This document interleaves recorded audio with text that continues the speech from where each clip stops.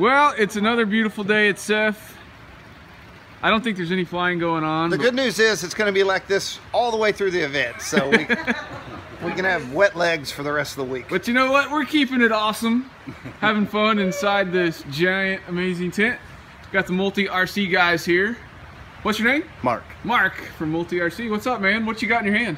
This is a 130 millimeter A-tail prototype that we're working on. Keeping it under the 250 gram. Oh yeah. Limit. No FAA registration numbers on this one? Correct. And the great part about that is that it's a quad, not an airplane, so wind really isn't an issue with that little thing. It's really not. It's got forward thrust built into the yeah. Look at these A-tail. motors. Like these motors are like warped or something, right? Yeah, right. and the printed mounts actually don't bolt on. If you can see that, they just slide on because of the TPU, the stretching properties of it. We just have a little inset on either side of the boom, and it just holds on there. That is cool. It's hard to take off there if you want to. So this one will end up going home with Crash, who's already claimed that. Nice. As soon as he's seen it. So I'll end up sending him a carbon frame once I get home and get them cut out. And Jason says you can't break the bullnose props, and at that weight, I bet you can't break anything. 3-inch, yeah. 3-inch bullnose. Yeah, you will not break those hard to props break. no matter what. Lane was able to break one because he put it in and held full throttle on a rock. Nice. So eventually he wore the one only down. way you can do it.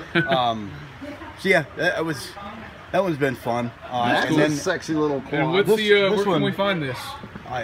Right now you can.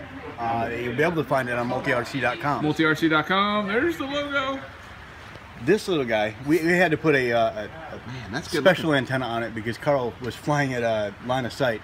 And when he got out to the opposite side of the field, down below the tree line, he kind of lost it. You know what would be awesome is if there was an LED in the ball, so that it really lit up.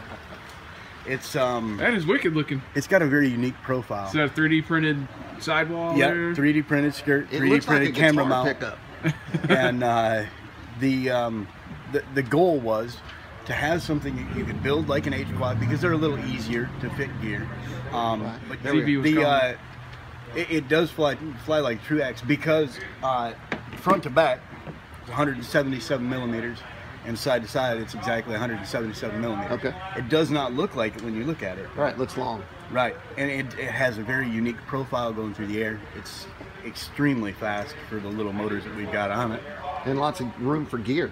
It's all There'll end up being more gear, more room for gear rather. We're working with Hardick. We're going to get a PDB made for the bottom of this. Cool. That has a spot for micro minimal SD and a spot for 12 volt and 5 volt lows. Oh, okay. Yeah. It's going to be a fun ride. We've been running satellites off our Spectrum, so we're receiverless. Right. So you just have a sat plug and then no receiver and just a little. I fly the FR Sky Tyrannus, so I can run some pretty small receivers inside. And if you're running the small, we're gonna do better cutouts on the top to allow the ability to get to your VTX a little bit easier to be able to change channels.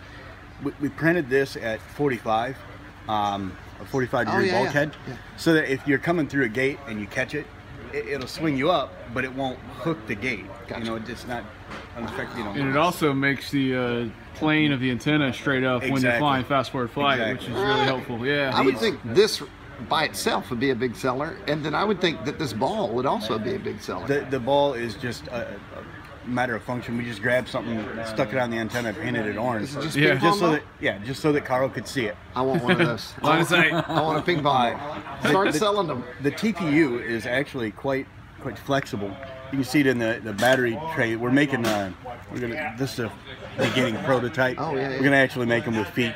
But this stuff is quite flexible and strong, and we want to be able to protect the battery on the bottom. We don't. You come in and land, you hit a rock, that's not good.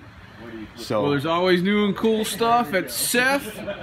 This year's no different, so you'll be able to check these things out at MultiRC.com. Lots of other racing goodies and drone stuff, so we'll let you guys get back to your prototyping madness.